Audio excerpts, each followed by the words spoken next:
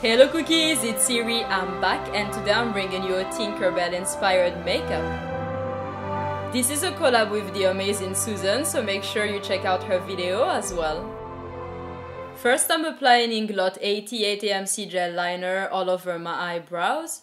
Then I'm just gluing on the different types of flowers all over the eyebrows. Next I'm going to mix Core Cosmetic Green Tea with Inglot Duraline and start doing the eye makeup. Then I'm taking Fearless Cosmetics Debauched Eyeshadow and doing the same process with Inglot Duraline, followed by Fearless Cosmetics Violet Eyeshadow, and then Fearless Cosmetics Sordid Eyeshadow.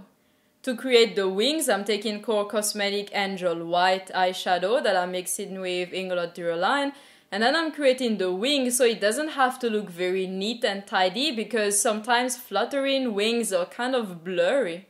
To create a magical effect, I'm taking Sigma Ethereal Glitters, and it's actually super well named, and I'm applying everywhere where I feel like it should be glittery around the wings.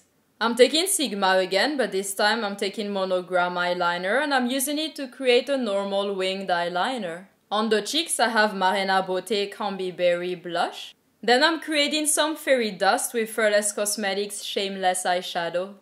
For the lips I'm taking Cailyn Cosmetics No. 2 Liquid Lipstick. The name of the winner of my eBay Wigs Hidden giveaway is appearing here. Congratulations, you have 48 hours to contact me so I can send you a prize. My Tinkerbell costume was generously provided by Funny Dahlia. Thank you so much, and I will put the link of the website down below if you guys want to check it out.